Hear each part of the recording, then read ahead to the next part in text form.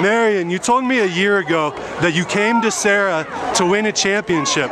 You got all the way to the finals as a sophomore with St. Paul in 2019. No playoffs last year, even though you guys got the Mission League title.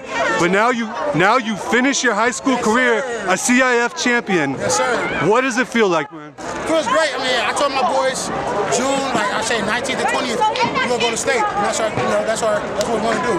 But I'm proud of my boys. We fought hard. Do what I have to do. Apple Valley's front seven is one of the most feared left in the playoffs. They got multiple dudes with close to 20 sacks. You guys kept your quarterback protected almost the whole night. What was the key to holding off such an athletic, physical front seven? Be patient. Come out strong. Come out with a bang. You know we had to do that, so that's what we did. You got a cast on your arm. Got a few guys on your team playing injured. Injuries were a problem for you guys before the season even started. How much better does it feel knowing that you guys had to sacrifice a little bit more sweat and blood than a lot of other teams who will be winning championships tonight? Well, like I tell everybody, that's the Serra heart. You know what I'm saying? Go to Serra and we have to do. So, part of my boys. And if there's one thing you're going to remember this team for, the character for, not the championship, but the personality of this team, what is that? Toughness? Toughness.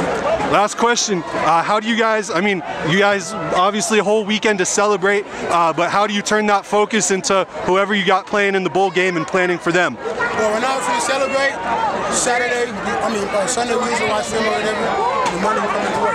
Awesome. Thanks for your time and your input, and congrats on the title. Go Cavs!